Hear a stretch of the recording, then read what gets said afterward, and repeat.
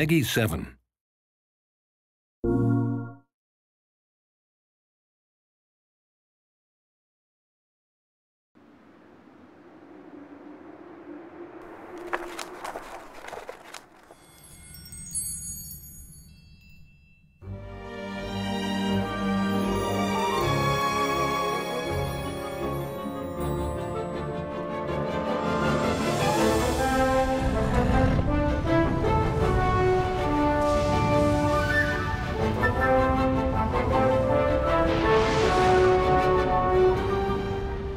In the beginning of the game, you're in the Hogwarts library, and you immediately meet this character, the Professor, who is hopefully like the best teacher you've ever had.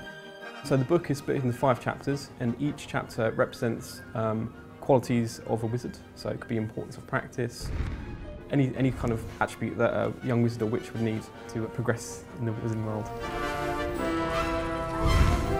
So once we had that kind of skeleton of these 5 chapters, and a theme for each one, then we tied in 4 spells per chapter. So the first thing the player might do is learn the incantation for the incendio spell, for example. So they have to repeat the words that are shown on screen. And then the next stage is to perform the gesture, which is a simple shape drawn with the move controller. And then they might go into a practice environment where they fight some magical creatures with this new spell. Once you've learnt those 4 spells, there's an end of chapter test, which will then test you on those spells, and that will take you through kind of many different areas that have tasks that require you to use all of the 4 spells that you've learned in that chapter. When you first cast a spell, a spell effect appears on the end of your wand, so you can immediately tell what spell you have cast.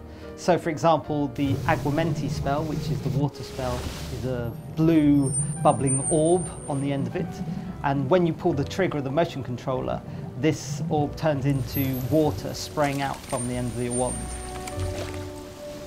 You're also given backstories and histories to these spells, and they're played out within a paper theatre. I wanted something that was of the book, but was also quirky, funny, playful in itself. So I think what we've got now is some people have described it as a reinvention of the book.